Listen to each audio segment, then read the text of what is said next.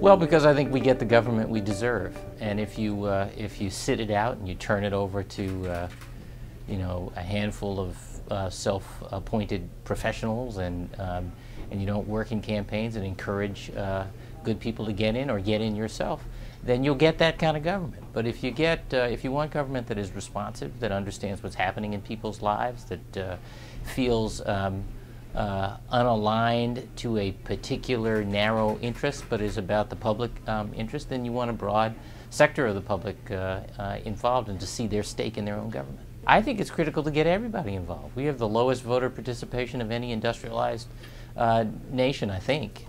It's certainly not high enough, and rather than making it easier for people to get involved, we make it harder. We've got voter suppression laws happening in several Republican-led states, yes, but we also have, I think, a kind of a stale political discourse, which tends to put most issues in the same old ideological boxes instead of really trying to problem solve.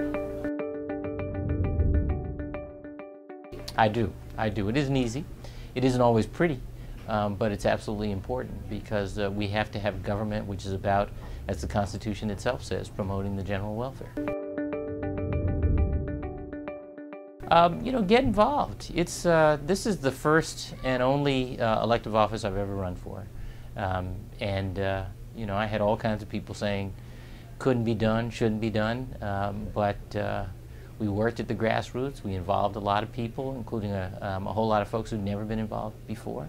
And I won, and they have stayed involved to help me govern. And I hope it's made a difference.